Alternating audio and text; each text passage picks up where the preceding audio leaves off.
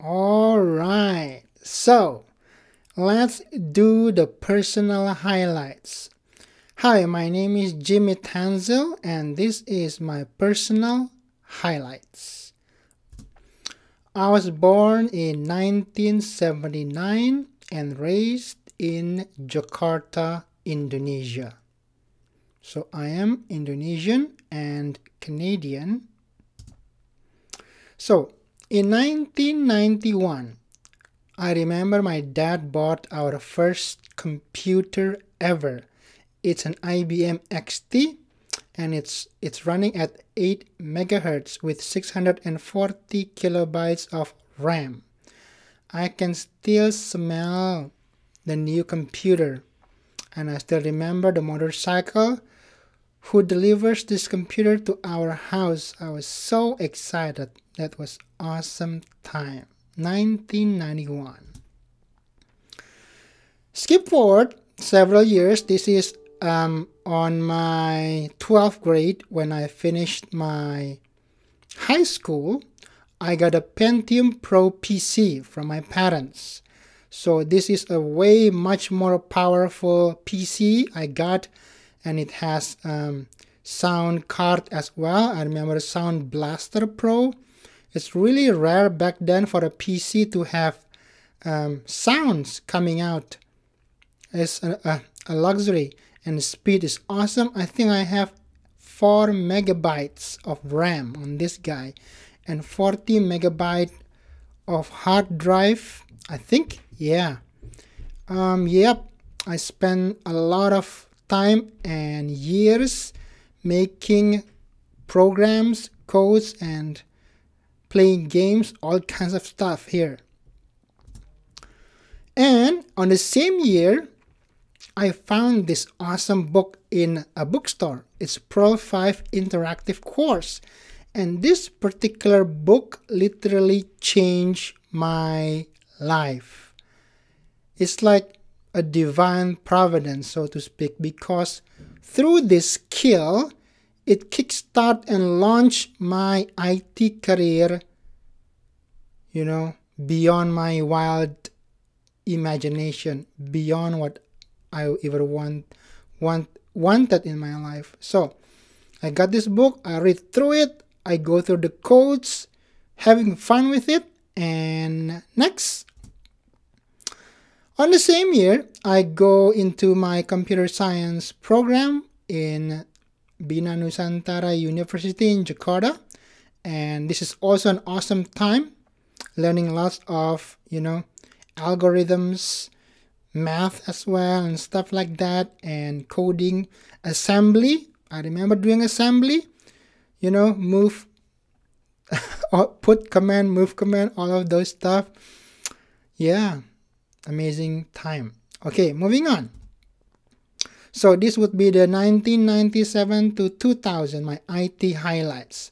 So 1997, during my summer break on 12th grade to university, I developed a Facebook platform for my high school alumni friends from high school so they can update their whereabouts, post photos, comment to each other, more likely like the current day Facebook, but less functions for sure. But that would also kickstart my next job, my first job in 1998.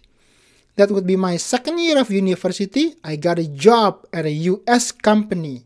So it's a foreign company in Jakarta as a programmer. What do you know? A programmer and as a web developer. So I make $60 a month. That's not $60 an hour, that's a month. And that's a good money for a 12th grader, or not 12th grader anymore, second year university. Yeah, my boss was Mr. Sachin Gopalan. How are you, Mr. Sachin? I hope you're doing well. And he's a really nice guy. So 1999, that's on my third year of university, I got promoted as head of software development by Mr. Sachin, and I got a promotion and making $350 a month now. That's a lot of money, the same salary as my dad. He's teaching med school for 30 years or something in the government university, and I'm making about the same income as my dad's was making. Pretty exciting. And on a third year of university, I got hijacked by the biggest .com in Indonesia. This is a big capital. They have a big capital from the US, and they start a .com and start hiring all, web developers from all over the country. And I remember the time when I got interviewed, I was not interested because I was just promoted, to the head of software development, and I was hired or offered as a senior programmer, and I just doubled my salary request, and they say, when can you start? And what? I was just playing, and they offered me the job, and I took it. I asked my girlfriend, should I take it? And she said, take it. So I took it. She's my wife now of 20 years. All right, moving on. 2000, that's my fourth year of university. I sent out 1,000 job applications to top 1,000 US companies which will be sponsoring H-1B work visas from foreign people. So I applied to 1,000 companies. I got 3 interviews, and I got 1 job offer. So at the year 2000, I got a job offer from Indotronics International Corp in Sunnyvale, California as a Perl programmer analyst. And I was offered $60,000 US a year. So that's 5,000 upon degree completion, because I haven't completed my bachelor's of computer science degree. I was still in my 4th year, right? And to get a visa, the US government requires visa applicants to have a bachelor's degree. So I can't go there to take the job until I finished my degree. So I was so excited, over my head. Got cocky, Anyway, next, 2001. 2001, the .com bubble burst in Silicon Valley. And what happens is my offer got canceled. So I was canceled. The job offer from Indotronics International Corp, IIC. So, I was so disappointed. So I go find a job in New Zealand. So I got married in 2001 with my girlfriend, which is now my wife of 20 years. And we got a job offer in New Zealand as a Cold Fusion developer. Because back then on a .com company, I was doing Cold Fusion as well. So I got certified in Cold Fusion and got hired in New Zealand. And 2001, we had our beautiful daughter born in Auckland, New Zealand, a Kiwi, a natural born Kiwi. She's now 20 years old. Okay, and there, while I was still working as a Cold Fusion developer, I started my web hosting company. Whenever we have a new sign up or a new order, I ask my wife to process the order. Exciting times. Moving on, 2003 to 2006, I moved back to Indonesia, to Jakarta, to grow my web hosting company to a 24/7, 365 operations. So we are open all the time, every single day, any time of the day, including holidays, to do web hosting support and managing all the servers. We have staff in Indonesia, of course, Russia, Ukraine, and the US. And on that year, 2003, we had our firstborn son. Exciting times. All right. So, 2006, I moved to California. We as the family moved to California. So we sold the house and we rented there.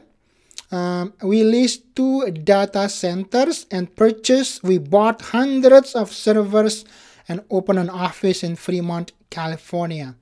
That is also very exciting.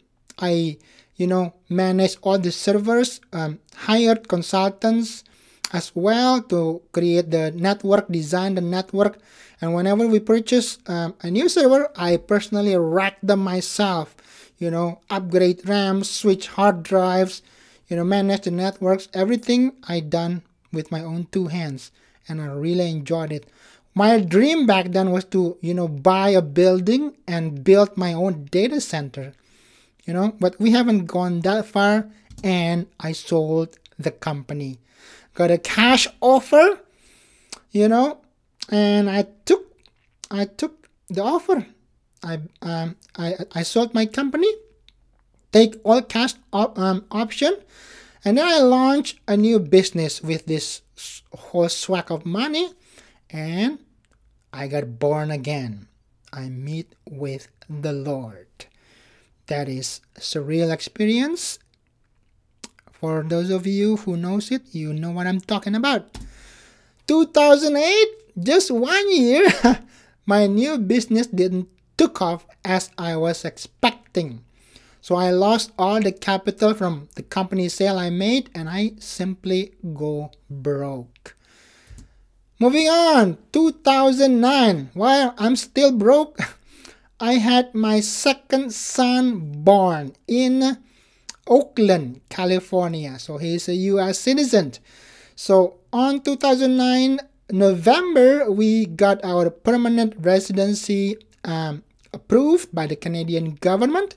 So we moved to Vancouver, Canada, and start a new life there. So here, well, I'm not in Vancouver right now. I'm in Langley, but we're just 20 minutes away. 2009. And 2010, I got hired by KCM Canada as a data center administrator. So I took the job as I had tons of experience managing data center and servers. I thought I'm going to be managing like hundreds of servers, but eventually I'm landing a general IT job. So I took care of any and everything in related to IT in the ministry, and I enjoyed it a lot. And 2011, I got a vasectomy because we have 3 children, and I don't want my wife to have to go through anything. She's done her part, giving birth to 3 kids. Now it's my part. So I got a vasectomy since I think we are done having kids for that time. And then 2015, this is where my Salesforce journey begins.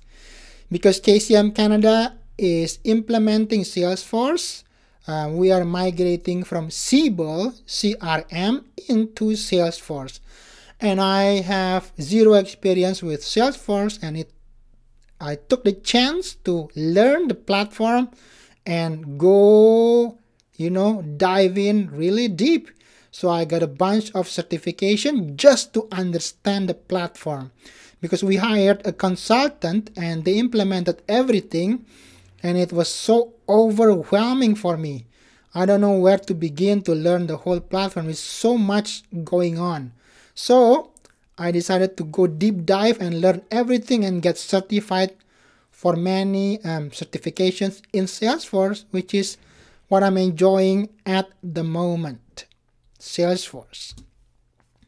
2018, I got into the crypto fever. The whole world was took by the cryptocurrency, and now 2021, it looks like it's going on again. But I got into cryptocurrencies mining. I bought a bunch of miners from China, Antminers S9, and started mining Bitcoin, Litecoin, Bitcoin Cash, and got lots and lots of coins.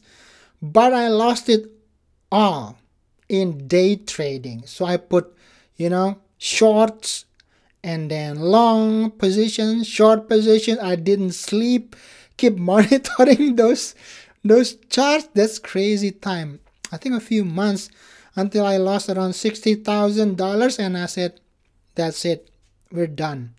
I sold all the mining equipments and I'm out of the crypto, and now it's taking off again. But as Dave Ramsey said, don't play with those stuff. It's dangerous, and I was burned once. I'm not going to be burned twice. So I'm doing more wise decisions now. 2018, crypto fever. If you're doing cryptocurrencies, be very careful. Always do tradings or investment on money you can lose. So if you lost everything, you're fine. Then you can use that money, okay? Current year, 2020, 2021. I'm following Dave Ramsey for a couple years and I got debt free. So 2019, I started to teach Salesforce and published courses on the internet. And I sold a bunch of courses and make a lot of income from these courses online. Have thousands upon thousands of students, or not just students, Salesforce enthusiasts. Got lots of feedback, lots of people thanking me.